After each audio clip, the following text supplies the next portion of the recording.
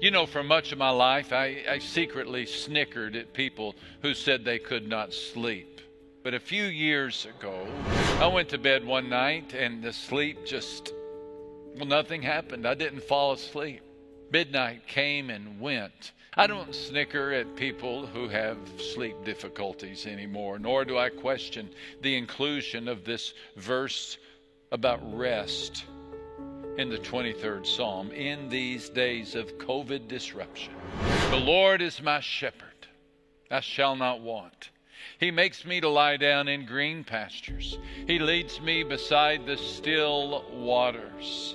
Sheep cannot sleep. At least they have trouble sleeping. They cannot find safe pasture.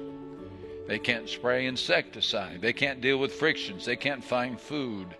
And so they need a shepherd. They need a shepherd to lead them and to help them lie down in green pastures. Folks, without a shepherd, we can't rest either.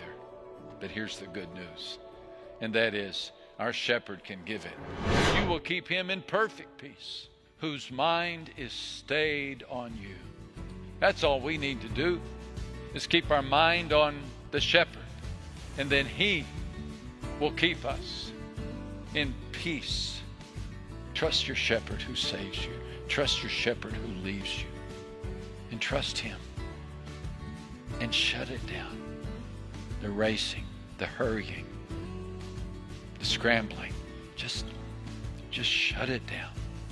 Here's what the Good Shepherd says. Don't get worked up about what he may or may not happen tomorrow. God will help you deal with whatever hard things come up when the time comes. Somebody's thinking, I don't know what I would do if I lost my husband. When my children grow up and leave the house, I don't think I can take it. It won't be easy, but strength will come when the time comes. So the key is this, friend. Don't try to solve tomorrow yet. You're not in tomorrow. Don't try to figure out when all this is going to change, how it's going to change. Don't try to hurry it along. Every time you feel that heaviness, that anxiety, every time the devil gives you a sack of worry, you just turn around and you give it to Jesus Christ.